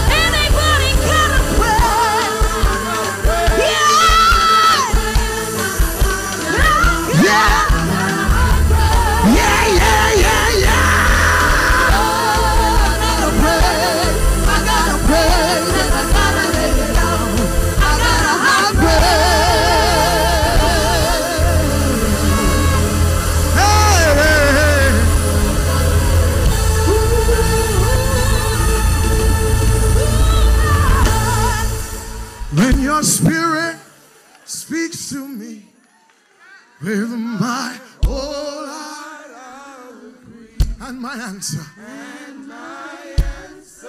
will be yes, Lord, yes. Oh, I'll say yes, Lord, yes, to your will, and to your way. I'll say yes, Lord, yes. We'll trust you, Lord, I'll obey when your spirit speaks to me with my whole heart. Lord, I'll agree, and my answer will be yes, Lord, yes. Lord, thank you for your word. Now lift your people up to where they belong. And if nothing else, I pray everyone leaves this church with a rest in their spirit. Give them a rest. Give them a peace that surpasses all understanding. Let it rule in their hearts and in their minds. You said you will keep that which we commit unto you against that day. Almighty God, you're able to do exceeding and abundantly above all we can ever ask or think. We give you the glory. We give you the praise. Now and forever. Oh, bless your name, Jesus.